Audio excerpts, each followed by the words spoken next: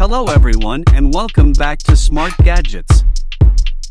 Today we're going to show you how to connect the brand new i12 smartwatch with iOS.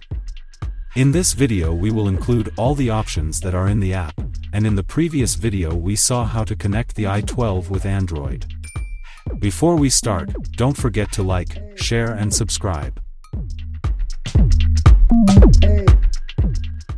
The process to connect this watch is very simple and quick. First, let's make sure our Bluetooth and location are on. If you watched the unbox video, you know that we have the QR code on the watch to scan for the app. Let's open the scanner and it will show us the app that we need to download. This link will send us immediately to the App Store where we can see Wear Fit 2.0. Let's download this app and see how it goes. In the beginning you'll need to open an account or connect it with a third party, however it's convenient for you. After it is opened it will ask for all your health access.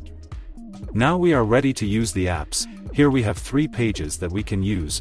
On the last page we have to go to the connection management, press search and keep the watch close. After just a few seconds of searching you can see how it found the watch immediately. Click the i12 and wait until it says connected. After you click the i12 it shows a page to confirm connecting to it.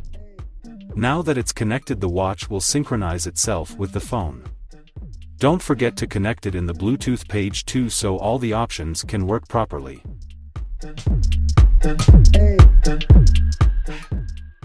This is device management, where we have a lot of options, starting with finding bracelet where it vibrates to help us find the watch. Next we have photography. Here we can use the watch like a remote to take photos.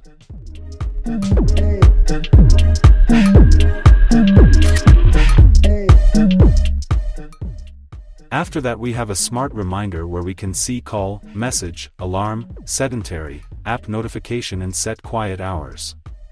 Favorites for contacts, raise the bright screen to wake the screen when you move your hand, integral point measurements, layouts, and firmware updates are in this page. Here we have our personal information and it is always good to put the correct information so we get more accurate data. Next we have the settings with 12-hour system, clear phone data, restore factory settings and sign in. In the second page of the app we will find other health options like circle, health punch, exercise and other information about health. Let's get back to the first page where we can find a lot of good data. Starting with steps at the top, where at the moment we don't have any of them. Down we can see sleep, and when you open it up it will show a lot of statistics, sleep time, deep and light sleep, etc. Next we have heart rate, again similar options.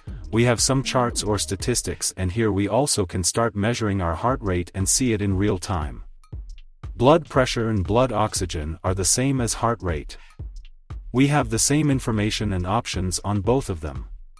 Fatigue is another good option to have on a smartwatch, where we can see here in the circle our measurements and we can start a measurement here in real time. Last option here is a weekly report, where we can go at the end of the week and see on which day we did most activities or slept, etc. This page is definitely very useful to track so you know what you need to improve or work more. Knowing the worth of this watch, this app is quite good. We have a lot of health options, which is always a good thing, and they are in order like they should. I think that this watch up until now is working properly, and same with the app. Either way, we enjoyed showing you how to connect this device with iOS and Android. Don't forget to come back and see how to connect it with iOS. So, guys, this was all for today's video. I hope you find this video interesting and helpful. If so, hit the like button, subscribe to our channel, and I'll see you in the next video with another smart device.